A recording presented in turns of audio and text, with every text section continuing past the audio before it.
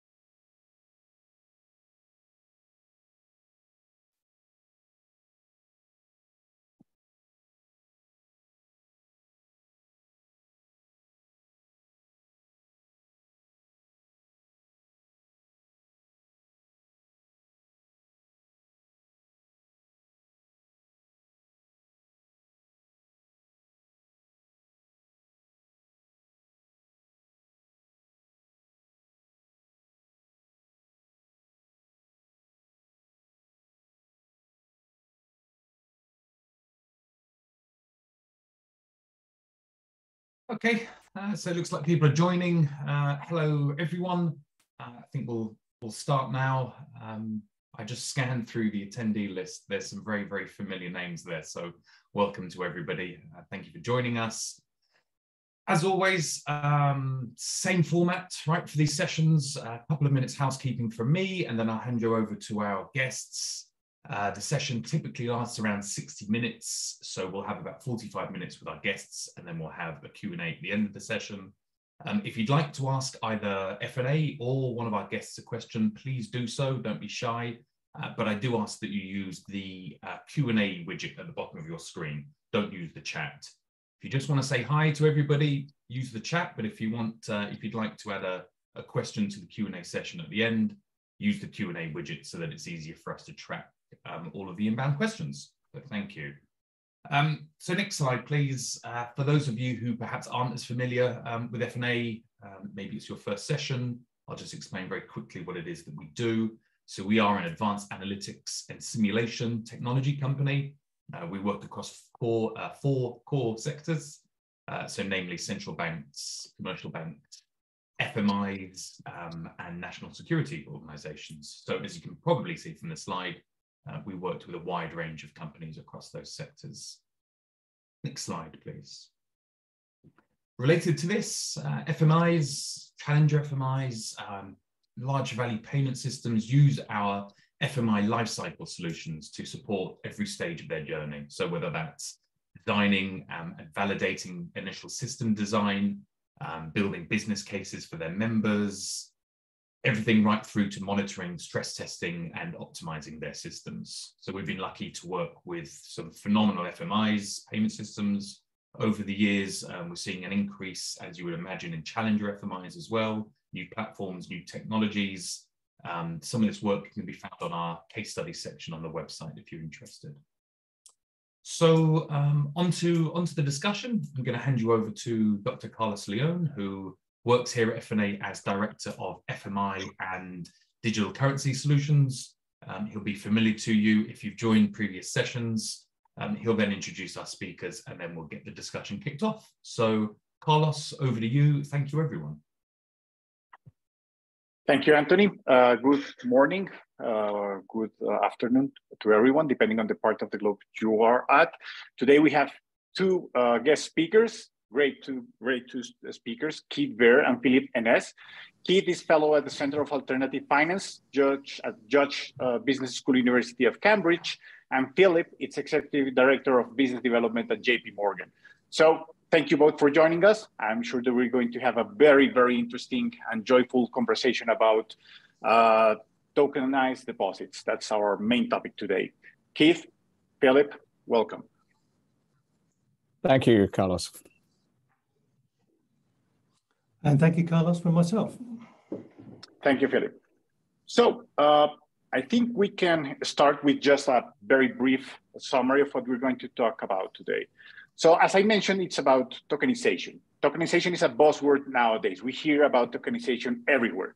It seems that everything can be tokenized, from securities to real estate, from commodities to equity. Recently, and I think it's apparently as an answer to retail CBDCs and stablecoins, tokenized bank deposits have also emerged as a new form of money based on commercial bank money. Today, we're going to discuss the motivations, benefits, challenges, and main issues that arise when tokenizing bank deposits. Obviously, as this is the FMI broadcast, we will discuss how the issuers of tokenized deposits, namely licensed depository institutions, could become challenger FMIs aimed at the issuance of a new form of money. To this end, as I already mentioned, we have invited two outstanding speakers, Keith Baer and Philip Ennes. Together, we're going to navigate this very new tokenization of deposits topic. So once again, Keith and Philip, welcome. I don't know if you want to make any statement before we start, or can I start with our first questions? You're welcome to start with your first questions from my point of view. And mine as well. Okay, let's start. So just to have like a friendly introduction, can you both tell us a little bit about your work at the Center of Alternative Finance in the University of Cambridge at the JP Morgan, respectively? Keith. Sure, no problem. And thanks very much for the invitation to the webinar as well. So yes, I've been a fellow at the Center for Alternative Finance at Cambridge for the last 4 years or so. As you might know, we have a reputation for the work we've done on crypto asset industry surveys, and in particular the Bitcoin Electricity Consumption Index, which is, I think, a world-renowned source of information in terms of both electricity and now greenhouse gas emission for the Bitcoin network. And about a year ago, we launched our digital asset research program, which is sponsored and supported by 15 institutions around the world, both public and private, including the likes of Goldman Sachs, Fidelity Digital Assets, MSCI, Invesco, MasterCard, Visa.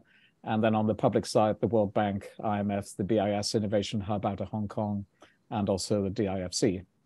And also, I should say, the UK Foreign Commonwealth Development Office. So within that, we have three major research streams. The first is focused on the climate impact of digital assets, the second around distributed financial market infrastructure, and the third relevant to this discussion is digital money. And we're moving away from academic reports, 100-page academic reports, to try and further develop what we started off with Bitcoin in terms of digital tools to be able to provide greater insight and understanding of what's happening in the industry. So in the context of digital money in this discussion, our focus is on currently building a digital money dashboard to be able to show both educate people as to the different forms of digital money, be it stablecoins, CBDC, or in this context, tokenized bank deposits, to see how they're being used, where they're being used, understanding the flows, the velocity, the metrics, etc., along those lines, with an initial focus on stablecoins, because that's obviously the easiest place to start. But looking to add in, and hopefully Phil can help us on this, more on the tokenized bank deposit evolution, as well as CBDCs as and when they become more prevalent. So besides that research work, we also run a course for regulators and digital assets. We're about halfway through this 8-week course at the moment. We have 75 regulators from 25 different jurisdictions on at the moment. And that covers everything from kind of blockchain basics up to the final 2 weeks being on regulation and supervision around digital assets as well. So we're looking to expand that course out to non-regulators, hopefully in the middle of the year, based on the feedback we get from the regulators in that respect. So kind of rapid run round. Besides that, I'm also on the Bank of England CBDC Technology Forum. So obviously in the UK, with the launch of the consultation paper, that's quite an active topic at the moment. And I was also a judge at a hackathon that Barclays ran for CBDC, which touches on some of the points we're talking about here, I think, in terms of positioning of tokenized bank deposits and CBDC as well. So I'll pause there. Thank you, Keith. Very interesting. Philip. Thank you very much again, as from Keith, for the invitation to this this discussion. So I'm Philip Ennes. I head up business development for JP Morgan Coin Systems, which is part of the Onyx organization. The Onyx organization is JP Morgan's focus on blockchain and emerging technologies. And we've been very much focused on the blockchain landscape, from the early days all the way through to today. And we now have 3 live networks that are over 2 years old, ranging from information sharing So exchange of value, which is the area that I'm focused on in JP Morgan Coin, through to an asset exchange in terms of US Treasury intraday repos on our own Onyx Digital Asset Network. And we have a R&D unit as part of our organization. So we've been very active in this space for some time. My particular focus is on JP Morgan Coin. As I mentioned, it's been live for over 2 years. We've had a significant number of transactions, something I think in the order of $430 billion to date across the network. That's two key areas. One is our core network and where we support our intraday repo network. In addition to that, we have a number of other activities that we've been focused on from the coin systems. So Partior, the entity that's been stood up in Singapore with investment from DBS and the Sovereign Wealth Fund Temasek, and now Standard Chartered Bank investing in reimagining correspondent banking based on a shared ledger basis. And JP Morgan Coin could be seen as a single bank ledger. So it's very much focused on JP Morgan's capabilities and JP Morgan's clients, and it is an account-based solution today. So I must make that very clear. In addition to that, we'll touch on, I guess, subsequently in the discussions, we're very much focused on programmability and leveraging smart contracts on blockchain on our activities as we go forward. And finally, and our a very significant focus on the core topic of today's discussion has been our focus on deposit tokens and the work we've done with Project Guardian, for example, here in Singapore with the MES, DBS and SBI. And that's something that we see as the goal from where we are today, which is an account-based solution on a single bank JP Morgan client base, where we can bring efficiencies and capabilities to our own client base, and leveraging the multi-bank capabilities with Partior and multi-currency capabilities of Partior. And then what we would see as the universal ledger, being able to use deposit tokens in the wider universe out there outside of our banking network and others. So that's our goal. That's what we're focused on, and looking forward to the rest of the discussion. Thank you, Philip. Most interesting. So let's start with the deep questions now, but we're going to start with an introductory one, obviously. Tokenized deposits or deposit tokens are a rather new concept. Can you both give us your brief introduction into this new concept? Let's start with you, Philip. Yeah, I mean, interesting question. And when I saw this, I was took a step back, because from our perspective, we wouldn't necessarily see it as a new concept. What we see is this more of an evolutionary concept from where we are today with JP Morgan Coin, which is this account-based solution within the JP Morgan environment that brings significant benefits from our client base. So we can move funds seamlessly around, our own infrastructure 24/7, 365 with no cutoff times, and enable our clients to leverage that capability. But we obviously realize that we need to extend into the external universe. I think the world has agreed that the future is digital. To some extent, we can all agree that was accelerated by COVID-19. And we see that future, particularly in the traditional finance world, of digitization taking place at a very fast pace. So how do we accommodate those needs and move out of our current environment? So the logical conclusion that we came to, and the one that we're very interested in, is the concept of deposit tokens, where you're actually able to take an existing bank account as is today with all the features and functions of a bank account, and we may touch on some of the benefits of that later, and be able to then create a deposit token that can then effectively be externalized into other networks and used for all intents and purposes, cash-like across other networks. And that brings significant benefits that I'm sure we'll touch on as well, around the ability for seamless movement of funds, seamless movement of assets, delivery versus payment, removal of settlement risk, all become viable options in that space. So that's where we see deposit tokens taking us to the next iteration. It's not without its challenges. It's early days, and we see this as a long journey. And we certainly see this as maybe not the end state, because we're always evolving and changing, so we shouldn't say the end state, but the end state that we can see, as far as we can see out into the future with any clarity at this moment in time.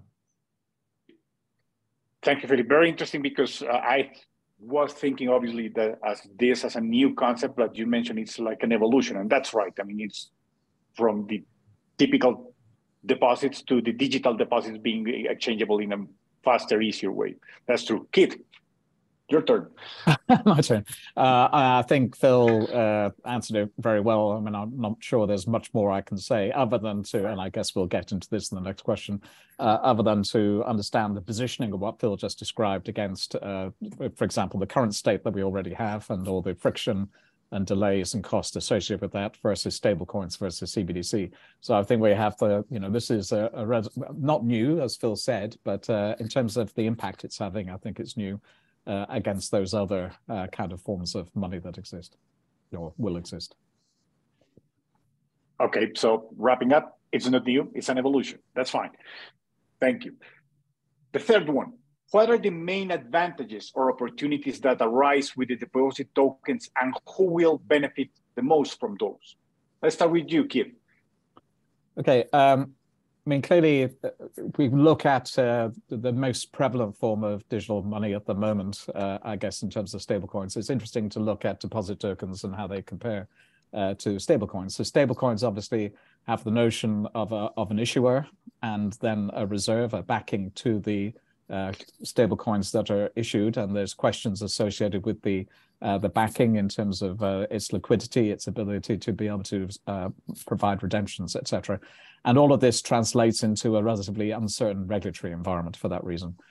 So obviously, a lot of jurisdictions don't currently have regulations to cover stablecoins, but in many respects, the regulatory post-FTX environment is beginning to focus on stablecoins as one of the first stages. So, for example, MiCA here in Europe, the market infrastructure for crypto assets, due to be voted on in next month, which if it comes into fruition, which I'm assuming it will do, I think it's around May next year that the stablecoin regulation is expected to arrive, with the CASP regulation being later in 2024.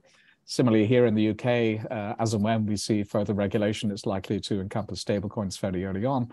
Obviously, in the US and MAS in Singapore, which Phil might want to comment on, likewise, being quite initially focused on stablecoins. So I think the regulatory environment and the regulatory differences between stablecoins and tokenized bank deposits are one of the key benefits and differentiation, in the sense that tokenized bank deposits, as Phil said, is essentially providing a different form of what already exists in terms of fractional banking within the commercial bank issuers, as opposed to, and therefore largely being treated under existing regulations, liquidity ratios, everything else associated with traditional commercial banking regulation, as opposed to the new regulations that are likely to come out for stablecoins, which are likely to look at the nature and liquidity of the backing, for instance, the operational processes that are important to have in place, especially at a time of stress, the need to be able to show resilience along PFMI type principles, etc. So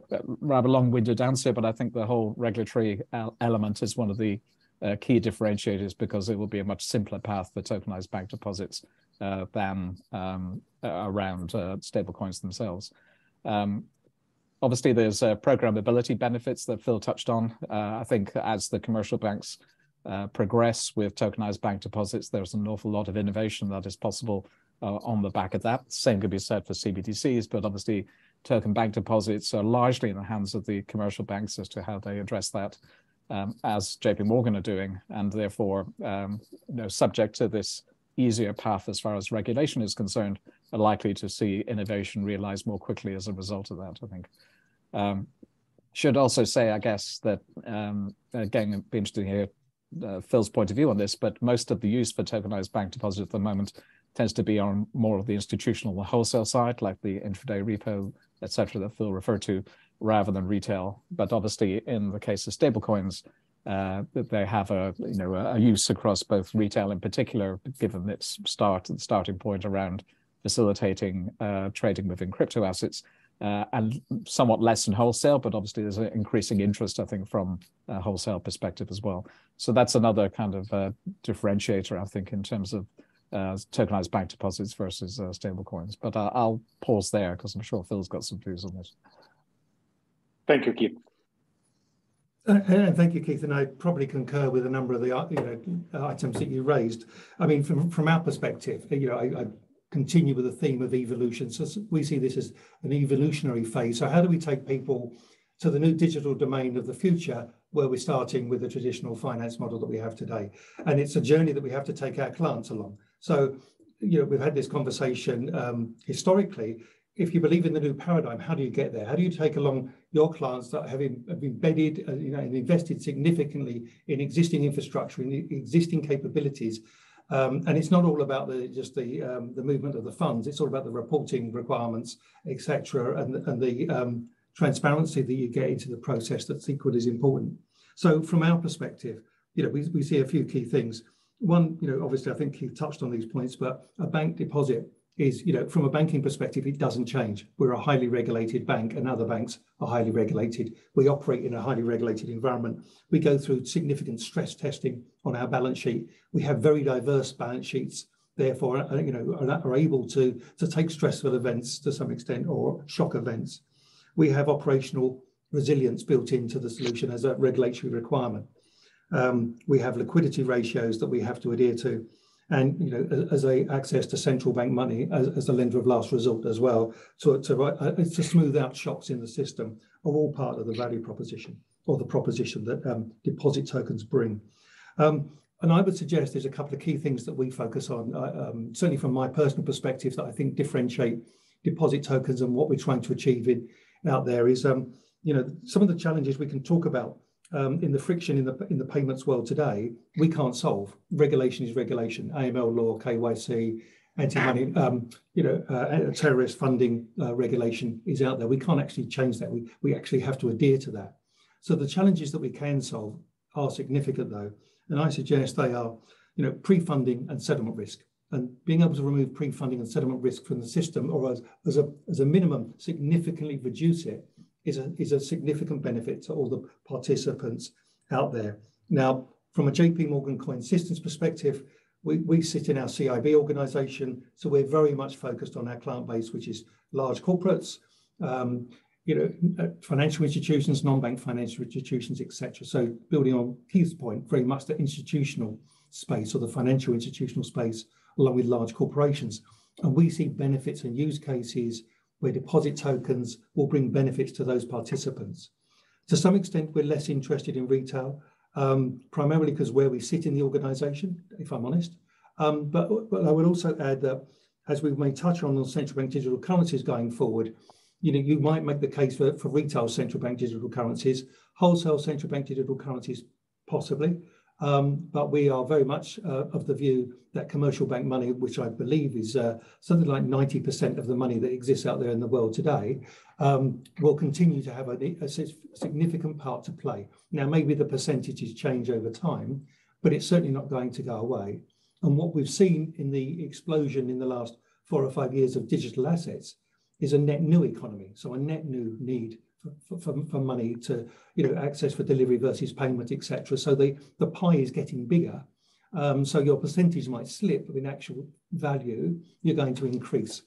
So we certainly see that capability, and I reinforce Keith's point again around programmability, because to some extent, some of the things we can do on deposit tokens, we could do on any technology. There's many technologies out there we may have been able to use, but the ability to use programmability and then start with automation and then move on to smart automation and then move into multi-consensus activity is where it gets really interesting and very different. And frankly, where you see business models changing. Now, that scares people. That scares people in JP Morgan. If business models are changing, what are the implications of that? But I think you embrace those changes and you adopt to the new business model. What we're trying to avoid is looking at the same. Whilst I talk about the evolutionary story, what we don't want to end up is in a position where we have solutions for tomorrow based on just using a new technology for delivering what we did yesterday.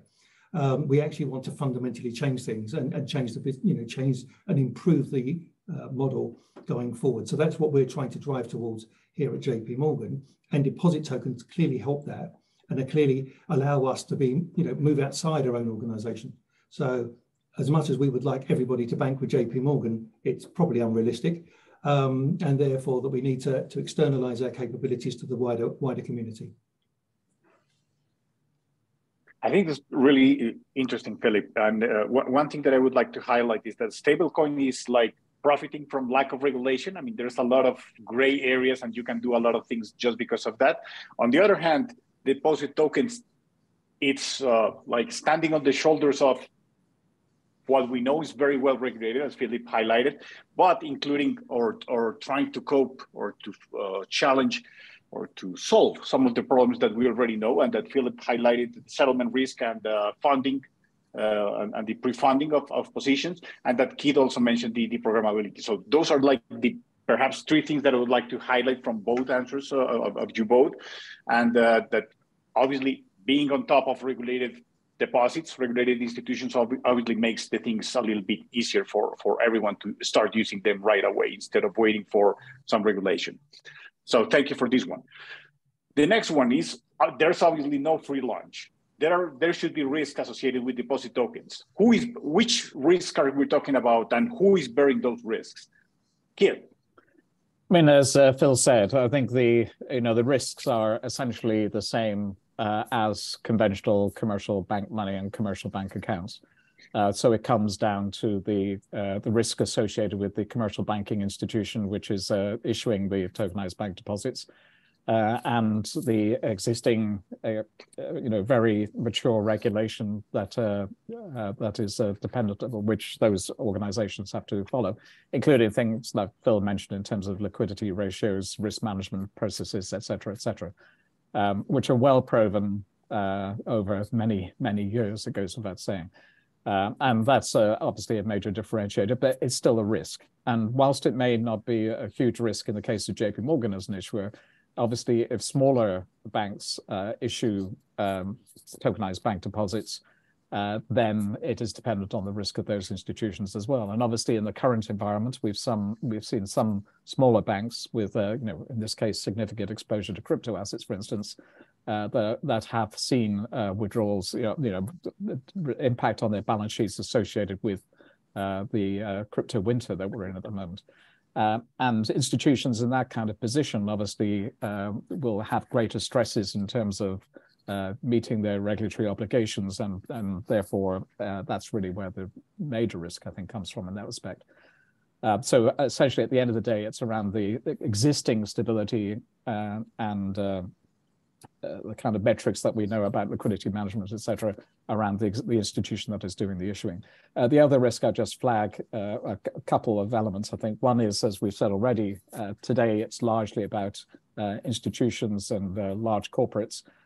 So it's not really a risk, but it is, it's not yet serving the retail part of the community in any meaningful way. So that, therefore isn't addressing that kind of element and that kind of opportunity directly. And that clearly is more of the focus of the retail CBDC initiatives that are happening at the moment as well. And the other risk, again, not really a risk per se, but just like JP Morgan, as Phil largely mentioned, we're talking in the first instance of a single bank ledger like JP Morgan's ledger to support tokenized bank deposits within the JP Morgan network in that respect.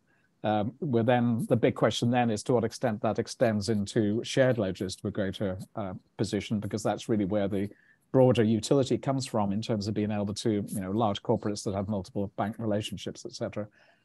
So, I mean, Phil mentioned Partior as an example of that, and I think that's another key development. And until those multi-bank shared ledger implementations happen, the utility is going to be relatively limited to individual bank networks.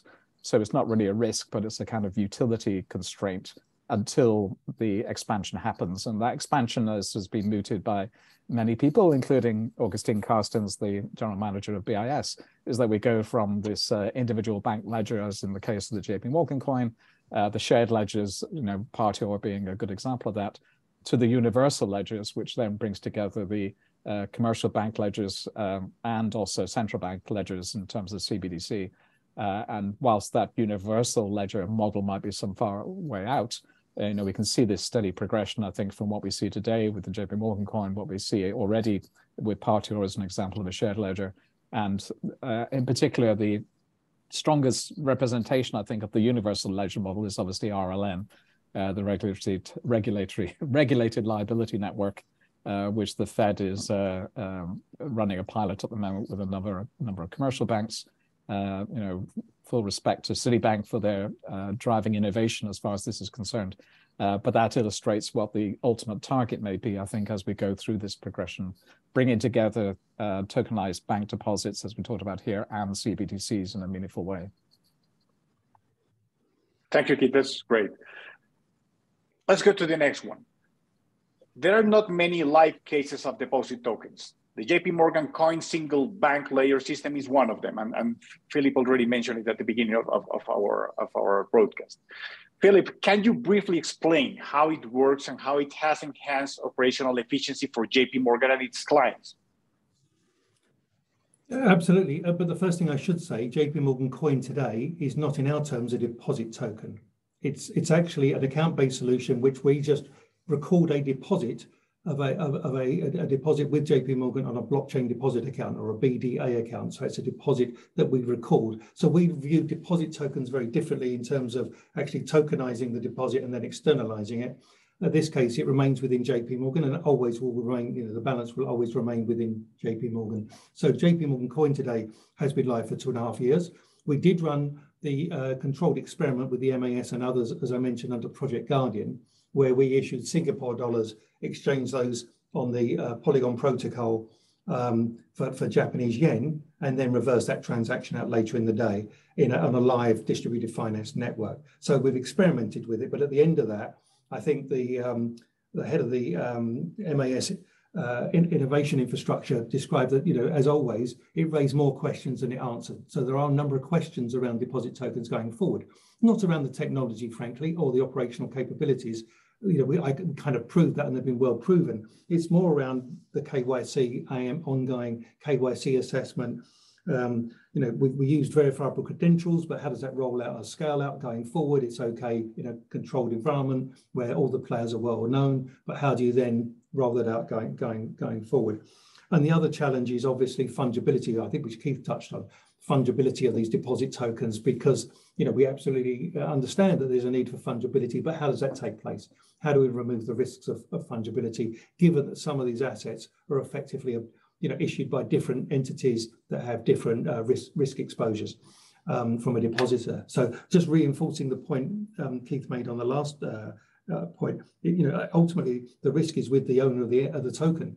And therefore, but what I would say to that is commercial bank risk assessment. There's very good frameworks out there to assess commercial bank risk and make a judgment call on your appetite for certain, risk exposure to a certain bank, and also, limits on where your exposure should exist today, and that can be replicated. So again, we're just building on existing controls to able to move forward. But from the JP Morgan perspective, the JP Morgan blockchain deposit account today is very simple. The gatekeeping to having a blockchain deposit account is having an existing relationship with JP Morgan. So you have to be an account holder with JP Morgan. We just move funds from an existing account to a blockchain deposit account in the origination country.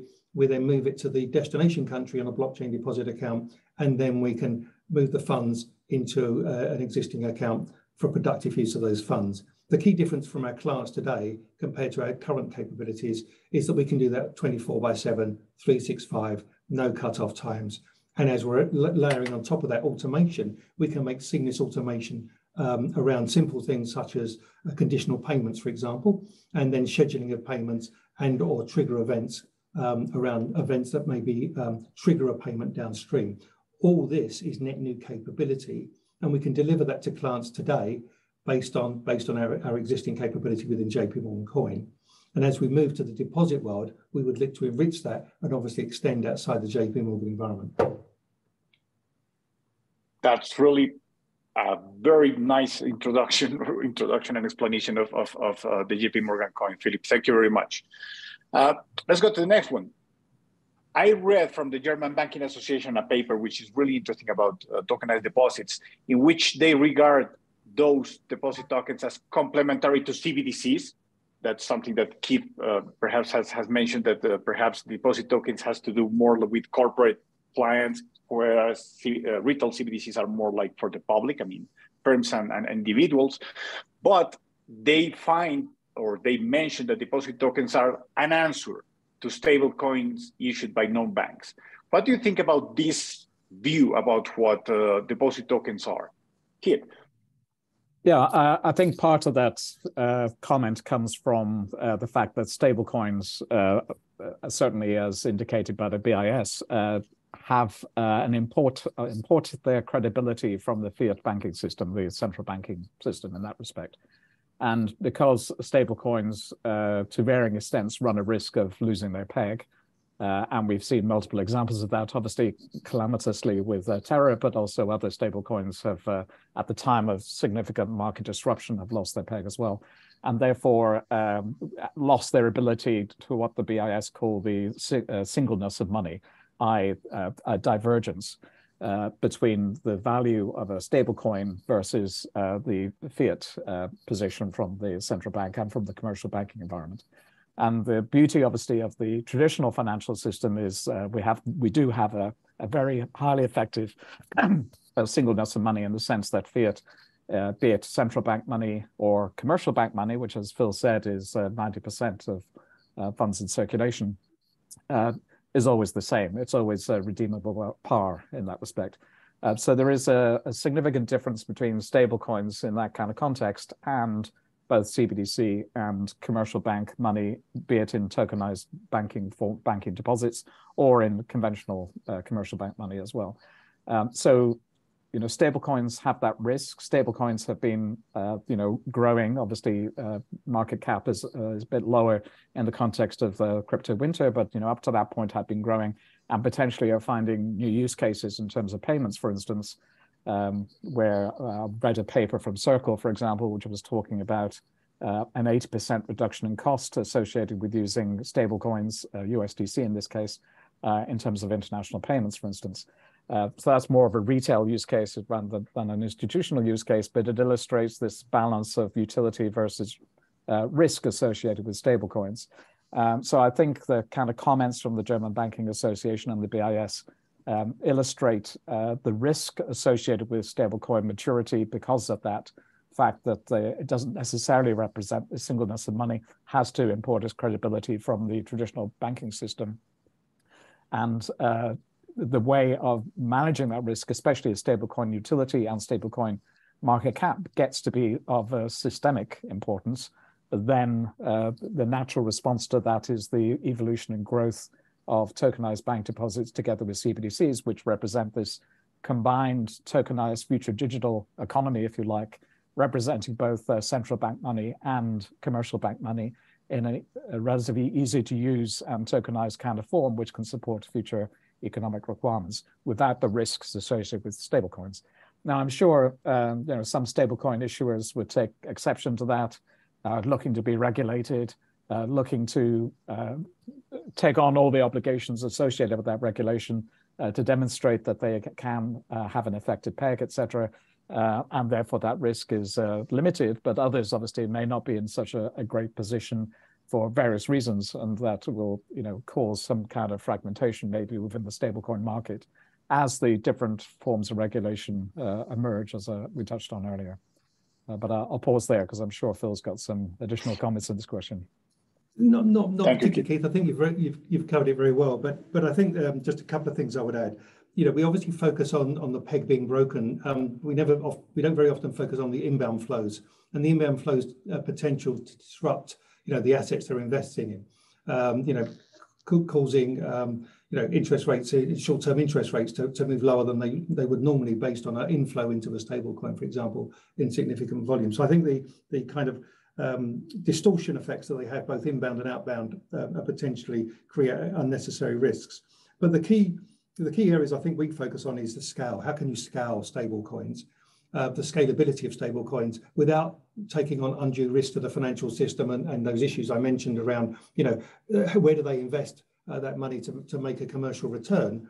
And I'll touch on that again around the commercial side. But that scalability just isn't there in our mind. We to be able to scale to the level we want to globally, then we probably need deposit tokens and commercial bank money. That's what that's out there today. And for all the reasons we discussed around the diversified balance sheets, etc., the ability to make long-term investments on that balance sheet versus short-term investments all make sense for a scalability perspective. But the other area I would touch on is that commercial model. The commercial model at the outset of stable coins, there was probably an opportunity to charge fees for transactions that gave a significant return.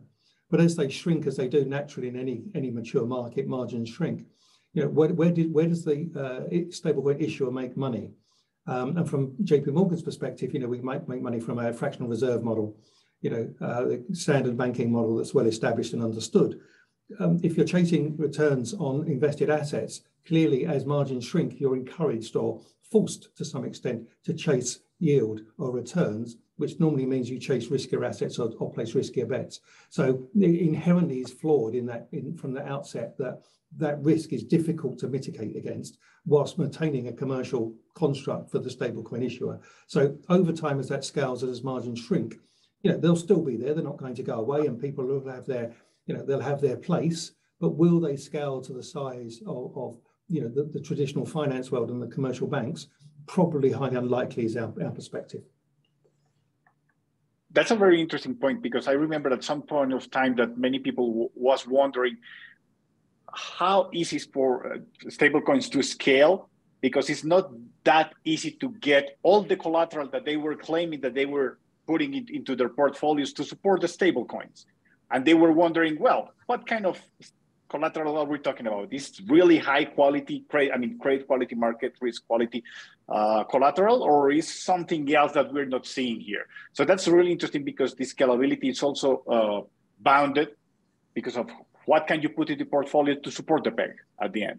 And I think the other, sorry to interrupt, the other point therefore is regulation. So at the moment, largely most stable coins aren't necessarily under any significant regulation, and therefore they have liberty in terms of, to Phil's point, investing in higher yield but lower liquidity assets in that respect. And what we can see from, example, the MAS consultation at the moment, which is putting specific limits in terms of the nature of the backing in that respect, in terms of high liquidity and cash. To Phil's point, that will reduce the return on stablecoin issuers increasingly. So, that may not have been the case pre-regulation. It will be probably the case post-regulation, and that will be a further constraint as far as return is concerned, especially for any institutions that insist on full cash backing, in which case, it's already starts off as potentially a loss, who knows, but not necessarily the high kind of returns that might have existed with less liquid backing in that respect. True. Yeah, and I think that without regulation, perhaps there will be, or there is, a race to bottom in the sense of what asset I'm going to put into to support the peg and what I'm going to disclose to the public. And that's perhaps the reason why they are not able to disclose everything so easily. That's a good discussion, I guess. Which, by the way, is the focus of our digital money dashboard, is being able to plug into things like the audits and reserve composition that is reported by stablecoin issuers to get an understanding of what that is, and hopefully, increase understanding and insight as to the nature of stablecoin issuance as well. Yeah, because so far it's at the station, not much audit. Yeah, I would add one point. I think it's also, we don't necessarily focus on the volatility of the underlying assets.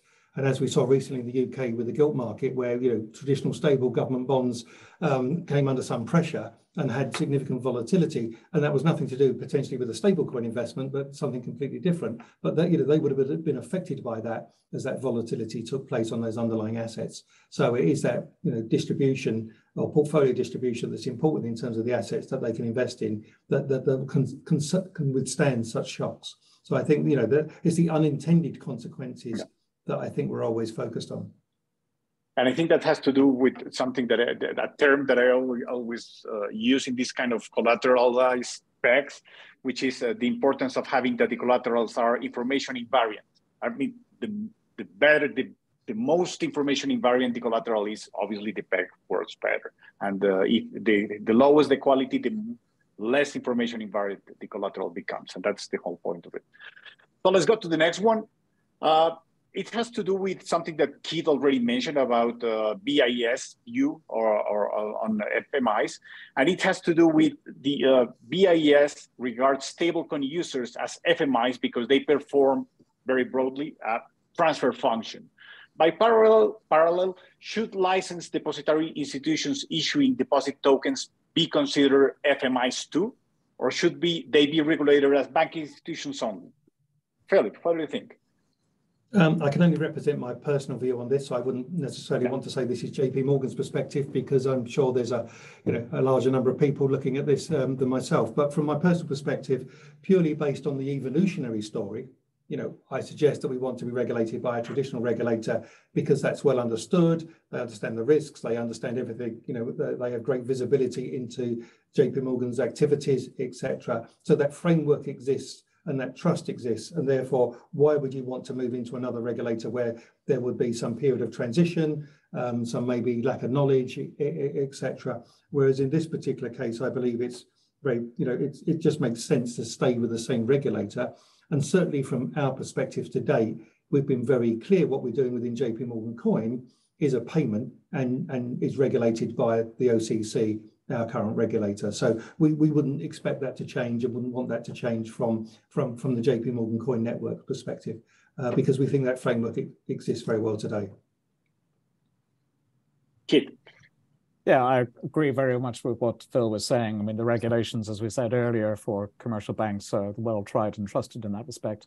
And essentially, going back to the same business, same risk, same regulation argument, all we're talking about is, tokenized bank deposits, or the account model that Phil was referring to, essentially is the same business, same risk, same regulation story in that respect. So I think the banking regulation is perfectly applicable in that respect.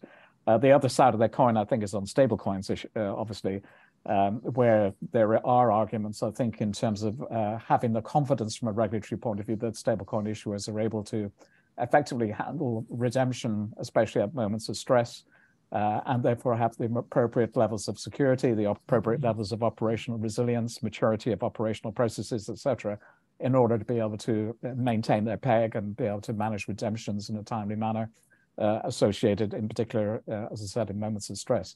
And that potentially has much closer alignment to what the PFMI kind of requirements are in terms of FMIs and what they need to do in terms of recovery. Those kind of things aren't obviously in place at the moment, but they do give a strong indication, I think, of what the direction of travel is likely to be as far as the more significant stablecoin issuers are concerned. So again, it comes back to what we've touched on before, I think, a bit of a divergence in terms of what tokenized bank deposits are essentially doing with all the benefits they've got under the existing regulatory envelope versus stablecoins, and obviously the growth and the benefits that they've generated over time, but now coming under greater regulatory scrutiny, and these kind of things are likely to put more structure and rigor in terms of the regulatory framework, including the kind of principles you might expect from an FMI perspective.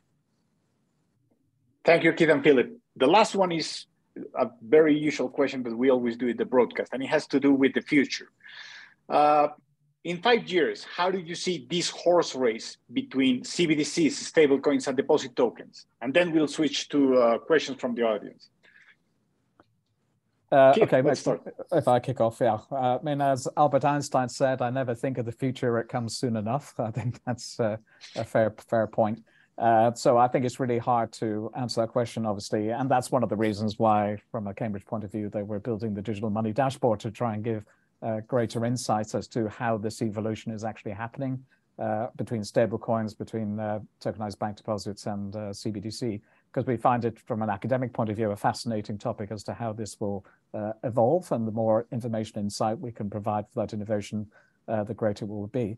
I think the direction of travel is very clear, and we've touched on many of the aspects of that evolution at the moment, what the opportunities are, where the risks are. So I think the direction is very clear. The only significant variable, I think, is just how long it will take to establish an effective balance between stablecoins, which I'm sure will continue to exist, but in a more regulated and potentially different kind of form in terms of utility. Tokenized bank deposits, which we're likely to see a continuing evolution of, as Phil said, the multi-bank versions of that, shared ledgers and that kind of context. If and when those kind of models will have an impact on the retail environment. And then obviously CBDCs, where I was interested to see the Bank of England statement a few days ago, which saw it more likely that a CBDC would be implemented in the UK than not. And there seems to be similar flavors to that in Europe, et cetera, going on at the moment. So again, the CBDC direction of travel, I think, is relatively clear. But how these things will actually interact in 5 years' time down the line when we're likely to see more CBDC in the wild, I think that's a really interesting question. So I think the direction is clear, timescale less clear, but I think it's going to be a fascinating journey. Thank you, Keith. And from my perspective, I mean, I think there's a couple of points I'd make. Assuming a level playing field, because obviously the playing field can be skewed in favour of one theme or another. And additionally, what do we mean by central bank digital currencies? Are we talking wholesale? Are we talking retail, etc. in their context? But I think I fundamentally agree with what Keith has just said. And our view is we don't necessarily see it as choices being made in winners and losers. It's just the hybrid world in terms of what percentage of the share of the pie do you taking from a CBDC, a deposit token, or a stablecoin perspective. And they'll move up and down based on use cases and activity over time. But we certainly see them being that hybrid world where all of them have their use, all of them will have their use cases. And I suggest the real challenge is the ability to interoperate between them. How do we exchange between them is going to be the challenge of tomorrow. But going forward, we could all see them coexisting. Absolutely. And from a CBDC side, my personal view, I would expect that to be quite fragmented. We can see that the different models out there are emerging are quite fragmented, probably along geopolitical lines in terms of how they operate and how they're used, etc. So I wouldn't necessarily say that when we talk about central bank digital currencies, we're talking about a seamless version of some unit that's ubiquitous to everybody. Actually, there'll be different flavors of central bank digital currencies with their own attributes and specific requirements that we'll see going forward. But just to absolutely see that hybrid. Sorry, Keith, go ahead. Please go ahead. I didn't mean to interrupt, but just to pick up on your last comment on fragmentation, I mean, there is certainly a risk of that fragmentation, I think, and we can see it to an extent at the moment. But obviously, BIS is heavily focused on pulling together, innovation hubs, for instance, that are sitting in Singapore, in the UK, in Basel, in Switzerland, etc., all working towards a common picture in terms of how CBDC deployment might happen, sharing best practice, sharing standards, and the CBDC initiative, obviously, which has also been running, also points the way, I think, as to how we can reduce that fragmentation in CBDC deployment. So I agree the risk is very much there, but all credit to the BIS to try and facilitate best practice amongst central banks in terms of reducing that risk of fragmentation. That's great. Thank you, Keith and Philip.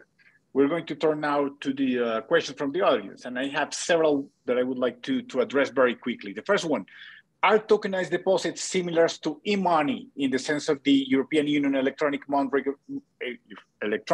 regulation? It seems so a little bit. What do you think? You can take that, Phil. Yeah, sure, absolutely. I mean, actually, we might take a different view to that. We actually see a significant difference between e-money and deposit tokens. Deposit tokens are classical commercial bank money, fractional reserve money. It's not e-money, and we would make that distinction from our perspective.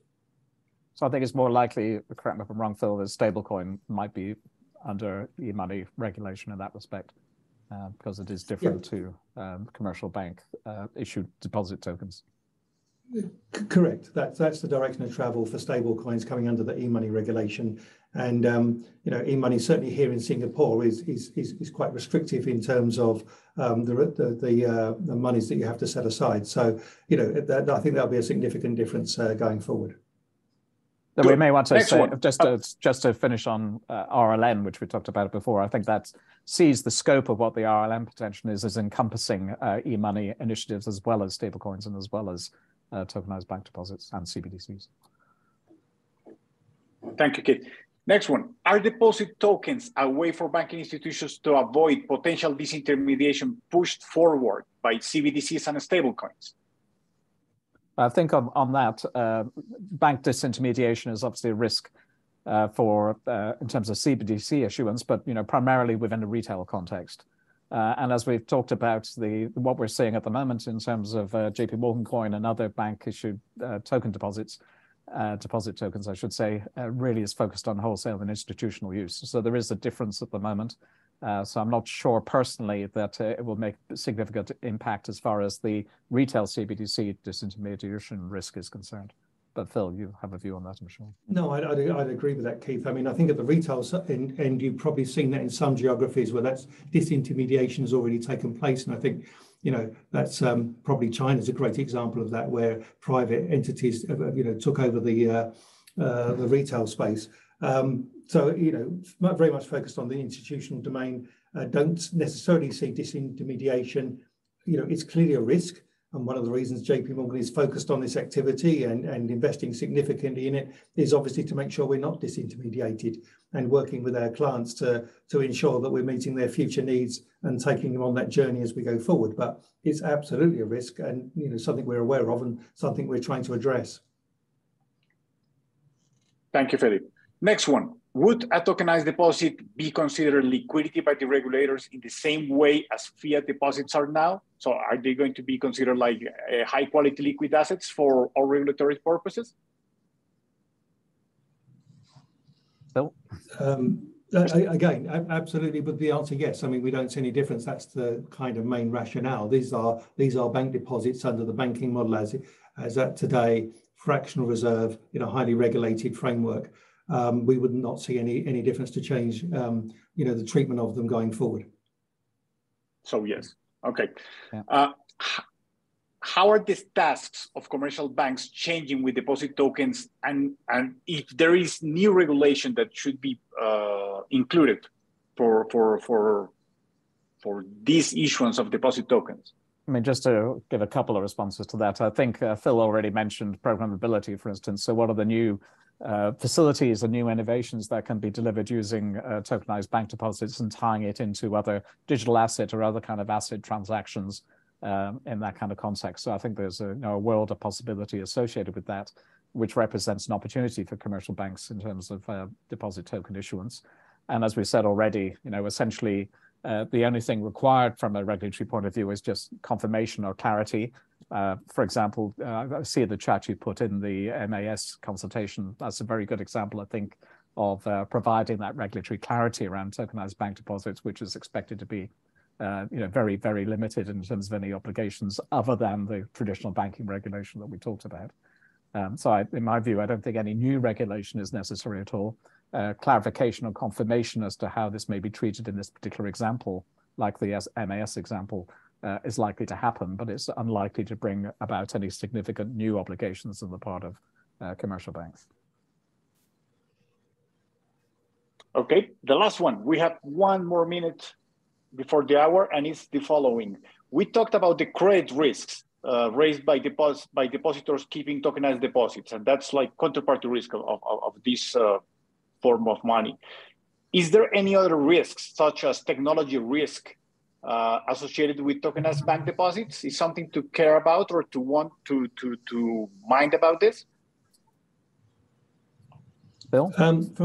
Yeah, sure. From our perspective, yes, it's a risk and the one that we focus on and address. You know, part of our regulatory requirement is to have secure, robust, resilient infrastructure. And that's no different from whether we're running a blockchain-based or DLT-based network, as opposed to anything else that we run as the bank. So from that perspective, to Keith's point earlier, the same activity, same regulation, you know, that's there in place, the requirements are there. And to some extent, I'd suggest that's, again, you know, just feeding back into the difference maybe between deposit tokens and privately issued stable coins, etc., that we have that level of focus even around our infrastructure and operational resilience in place on an ongoing basis, both of a firm-wide and as an industry-wide perspective. And therefore that, you know, that is already in place, and we're just reflecting that those requirements both externally and our own internal best practices as we go forward. I don't know if there's anything you want to add to that, Keith? No, that's fine. Okay, Keith and Philip, thank you very much. That's a wrap. We have finished our FMI broadcast number 9. Thank you all for joining, and thank you, Keith and Philip, for joining us as guest speakers. You will find in the slides, if anyone wants to contact Keith or Philip via LinkedIn or their websites of Cambridge Digital Asset for Regulators online program or JP Morgan, it will be provided in the slides. Please take into account that coming up next, March 9, we'll have Subtech broadcast number 4, with Accenture and Oliver Wyman. March 22nd, we're going to have CBDC Broadcast number 15 with the Digital Dollar Project and MIT. And on April, we're going to have some other events with some of other guest speakers. So thank you all for joining. It's 8 a.m. in Colombia. Have a very nice morning or the rest of the day, depending on the part of the world you're at. Thank you, Keith. Thank you, Philip. Have a nice day. And you. Thank you. Bye. Thank you, everybody. Bye-bye.